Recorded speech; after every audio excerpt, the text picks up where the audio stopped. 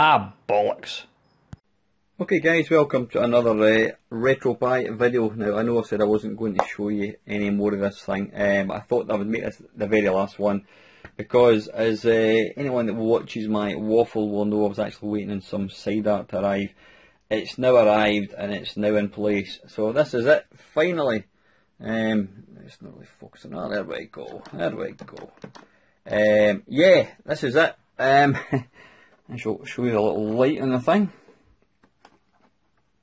I have now got a proper Space Invaders bezel, which I think looks, I'll turn the light out, I think looks quite funky.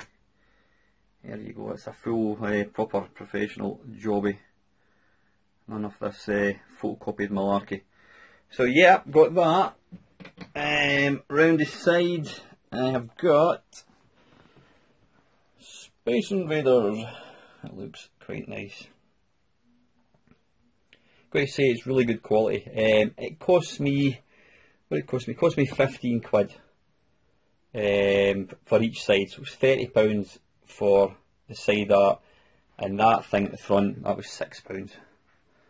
If anyone wants a link to the guy, it's a guy Ollie who does all the arcade stuff. He does it for lots of like professional guys who build arcade cabs, so it's really good quality. And the great thing is you can actually unpeel it and put it back on again quite easily. So you've got that, and then you've got on the other side as well. So yeah, I am pretty pleased with it. The only thing I'm still kind of struggling with, as I've mentioned before, if you plug, I've got USB speakers. Now they need a power source. If you plug them directly into Pi, you get really bad feedback, really bad static feedback, which I couldn't put up with. When there's no any noise, you just get this real horrible scratchy interference sound. So I've got a mobile phone charger providing the power, but the problem is the mobile phone charger only stays on for a couple of minutes, then it goes off. So I've now got the mobile phone charger plugged into the Pi, so technically the Pi is powering that as well, and you do get sort of power issues with it. So I don't know, I don't have a good workaround other than going and getting a second plug and having two plugs coming out the thing, which I'd prefer not to do. I've currently got, I say it's a thing, I mean, I've got it wired up to the mobile charger thing. As long as you don't go pound it, you know, turn the volume right up to full, it should be okay. But I'll let you listen to the sound. Let's see, we'll stick on a Mega Drive game. But I've got to say, I absolutely love this thing. The controls are just sublime. And I say that's courtesy of my good mate Mike Hansen. He does an absolute stonking job.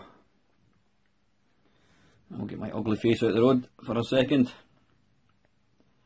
So I've currently got the sound turned up to 50%, and as you'll hear, it's pretty loud. And I'll turn this light off again. I will be getting back to normal videos probably Thursday. So apologies for lack of stuff. So I mean, that's it turned up to 50%. That's pretty damn good.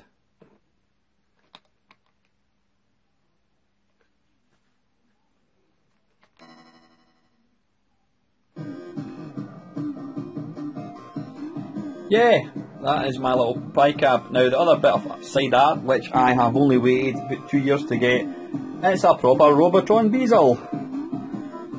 There she is. That is much nicer. The one I had before was just a photocopy. Not a photocopy, I printed it on my printer. So that is a lot nicer. I'm really pleased with that. It just looks proper, it looks like a real arcade cab bezel thing. So yeah, that is it guys.